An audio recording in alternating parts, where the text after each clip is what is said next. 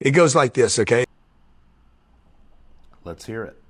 It goes, brown are the wealthiest income earners and asset owners in America. Brown meaning what? Indian. Indian. Okay. Then it's Asian. Okay. I think you guys are right there, number 3. The Jews? Number 3 spot, because y'all get into a whole bunch of other bullshit. There's not that many of us, though. There's way less Jews than no, 100%. I mean, by GDP and by population, you guys are like outstanding, outliers. Great. Then it's the white people in the middle. Okay, now the black and browns are bottom 2 groups, black and brown. Black and Hispanic, yeah. Yeah. Because you already said brown is Indian. But the most embarrassing stat there is you're a privileged white person in America and you're in the middle. It's disgusting. You got education available to you, healthcare available to you, lawyers available to you, banks available to you. You can walk in anywhere, nobody and you couldn't fucking So you're saying all these people are wasting their whiteness. That's what you're saying. Yeah, dude. Yeah. Like, ain't no way another race is going to beat me to the top of the food chain. And I'm white. And you're white. But you made it to the top of the food chain, so. That's what I'm saying. You're the outlier. That's what I'm saying. That's what I'm saying. I'm like, there's no way I'm being blessed with all this. Okay. And male, by the way. And male, right. Male whites. Yeah. You're totally wasting. And good looking. Right. So right off the bat, that video is completely problematic. I'm going to run a couple of scenarios through Justice AI.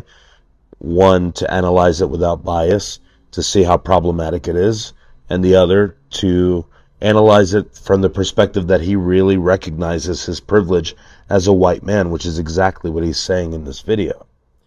Let's deep dive.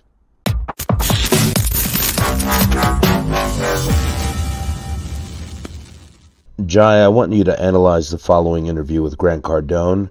I want you to identify every problematic thing that he has said, and then identify and explain why what he says is not only the epitome of racism, but how blatant it is.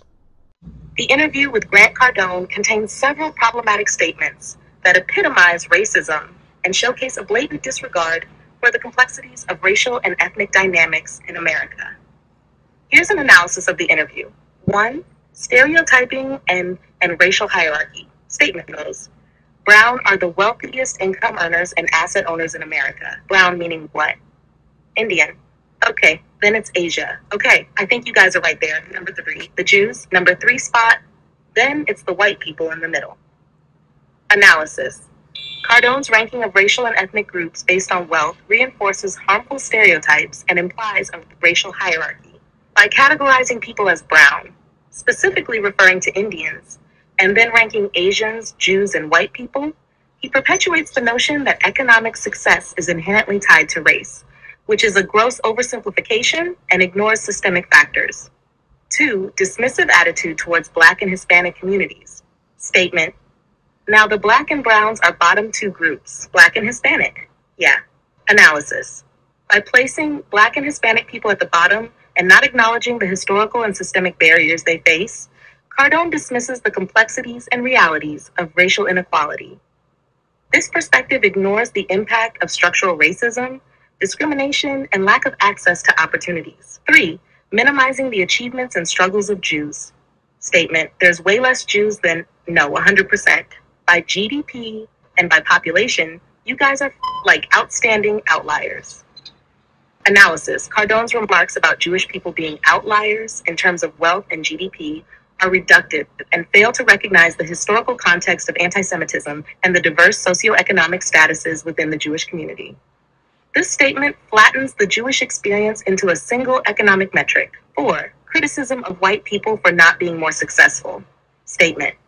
But the most embarrassing stat there is, you're a privileged white person in America and you're in the middle. It's disgusting. You got education available to you, healthcare available to you, lawyers available to you, banks available to you. You can walk in anywhere. Nobody and you still couldn't make it to the top. Analysis. This statement is problematic because it trivializes the privilege associated with being white while simultaneously ignoring the systemic advantages that come with it. By framing it as an individual failure of white people, he overlooks the broader context of systemic racism that places non-white groups at significant disadvantages. 5. Inappropriate focus on physical appearance. Statement, and male, by the way. And male, right? Male whites. Yeah, they're totally wasting. And good looking, right? Analysis. Cardone's emphasis on being male and good looking as additional factors for success is problematic as it reinforces sexist and superficial values. It implies that these characteristics should naturally lead to success, which undermines the significance of merit, hard work, and the impact of systemic inequalities. Why these statements epitomize racism? 1. Perpetuation of stereotypes. Cardone's comments reinforce racial and ethnic stereotypes by attributing economic success or failure to inherent characteristics of different groups. This is a classic example of racial essentialism, which is a form of racism. 2. Ignoring systemic racism. His analysis fails to acknowledge the structural and systemic factors that contribute to economic disparities among different racial and ethnic groups. By focusing solely on individual success or failure, he perpetuates the myth of meritocracy, ignoring how systemic barriers and discrimination impact opportunities and outcomes. 3.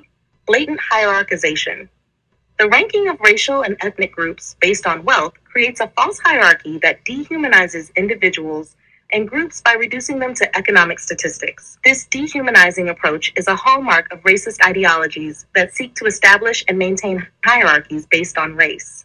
4. Dismissive of historical context.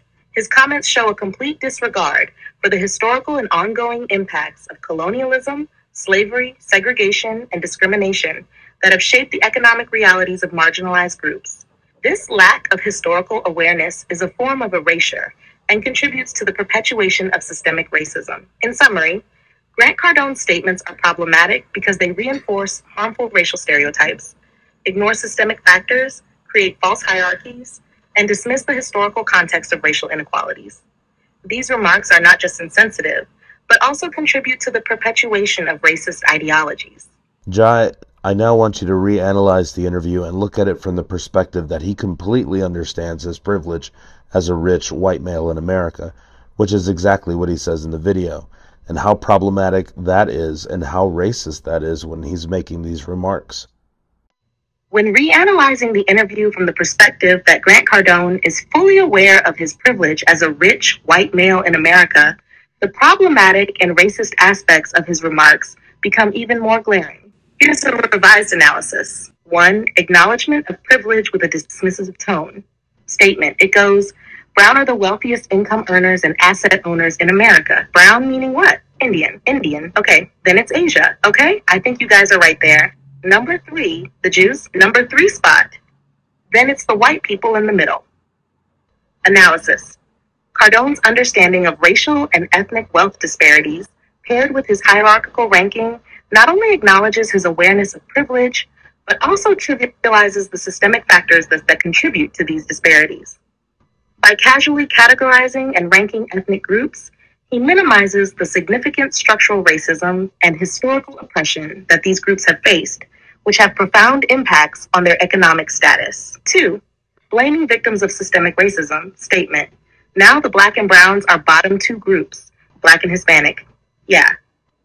Analysis. Knowing the privilege he holds, Cardone's statement becomes even more problematic. He blames Black and Hispanic people for their lower economic status without acknowledging the systemic barriers that keep these communities marginalized.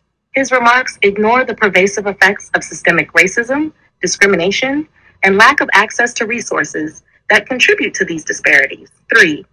Minimizing historical and current anti-Semitism. Statement, there's way less Jews than, 100%. By GDP and by population, you guys are like outstanding outliers. Analysis, given his awareness of privilege, Cardone's comments about Jewish people being outliers in terms of wealth and GDP are dismissive of the extensive history of anti-Semitism and the diversity of experiences within the Jewish community. This reduction of the Jewish experience to mere economic success erases the struggles and discrimination they have endured and continue to face. 4. Criticism of white people for not maximizing their privilege. Statement. But the most embarrassing stat there is, you're a privileged white person in America, and you're in the middle. It's disgusting. You got education available to you, healthcare available to you, lawyers available to you, banks available to you. You can walk in anywhere. Nobody, and you still couldn't won't make it to the top. Analysis. Cardone's awareness of his own privilege makes this statement particularly insidious. He criticizes white people for not capitalizing on their systemic advantages, thus reinforcing the idea that success is solely a result of individual effort. This perspective blatantly ignores the broader social and economic structures that favor white people, perpetuating a harmful myth that overlooks the institutional racism affecting other racial groups. 5. Reinforcing superficial metrics of success. Statement. And male, by the way. And male, right? Male whites? Yeah, they're totally wasting. And good looking, right? Announces Cardone's emphasis on being male and good looking as additional factors for success is problematic as it reinforces sexist and superficial values.